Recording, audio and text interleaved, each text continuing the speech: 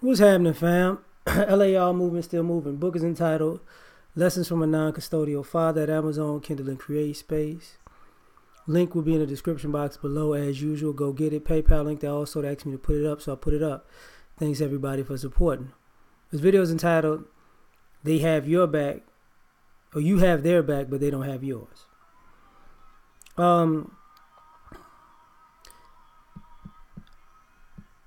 There's sometimes, I got family and friends, and I can be quite dependable and reliable.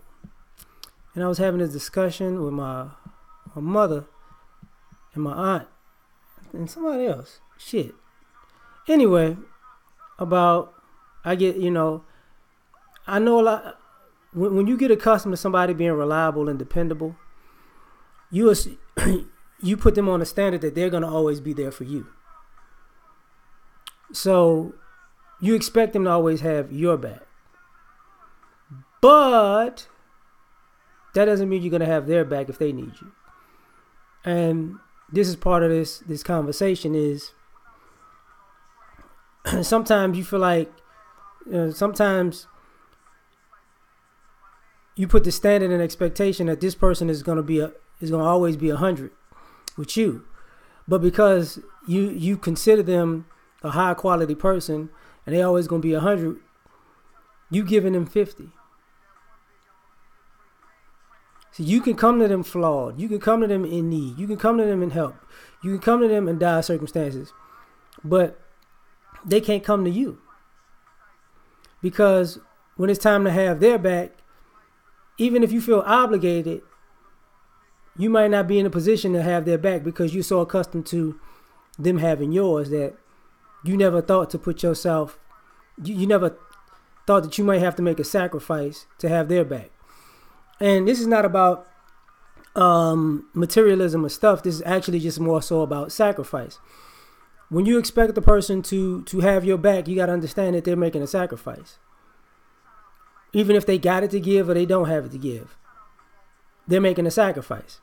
And they're choosing to make a sacrifice for your betterment. But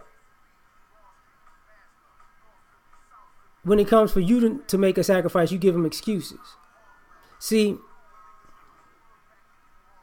it's weird because a person can give you solutions and you give them excuses. A person can get it done for you, but you half-ass get it done for them. That becomes a problem. Because ultimately what winds up happening is what you got going on here is it's not a defense mechanism, but it's you're laying down the expectation that you're not as reliable and as dependable as they are. They're supposed to accept that they're going to be reliable and dependable for you, and they're also supposed to accept that you're not going to be reliable and dependable for them. But this is supposed to be how the relationship goes. No. If somebody is down for you, you got to be down in the same way. And then people say that's unrealistic. But here's what's unrealistic is you thinking that somebody could have your back, but then you half-ass have theirs, but y'all gonna still be cool. And you get to come back, whenever these situations occur. And I've had these situations in my life where I have, you cut people off, and I do that. Like I cut people off. And some of the people that I've cut off get upset that I cut them off. It's not to hear no, or I ain't doing it, or I ain't gonna happen, or we done. That's offensive, right? And what's weird about those situations is it becomes offensive because what they never take into consideration, what value have you brought to my life? How dependable have you been to me? How reliable have you been to me? What have you done that actually made my life better, right?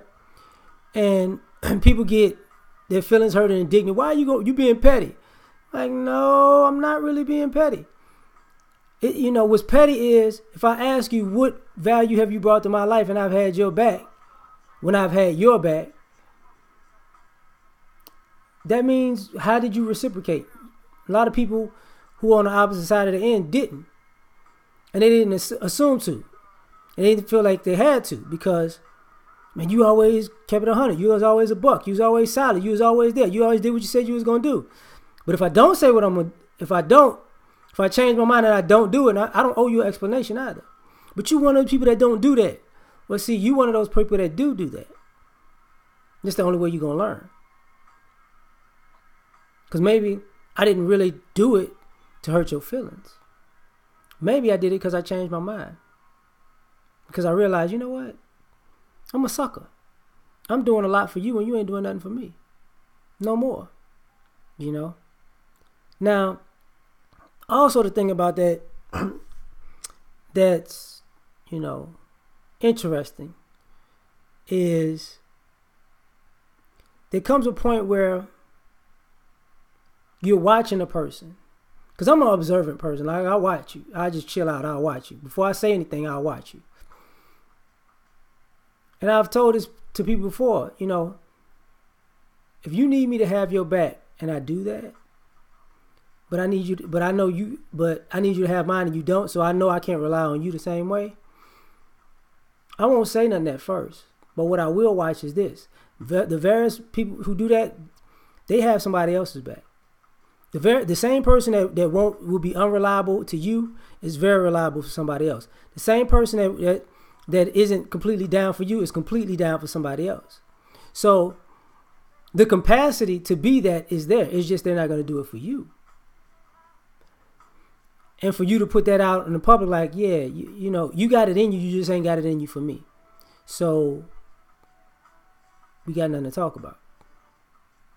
You know. And a lot of times, you can have somebody's back, and it makes you an enabler.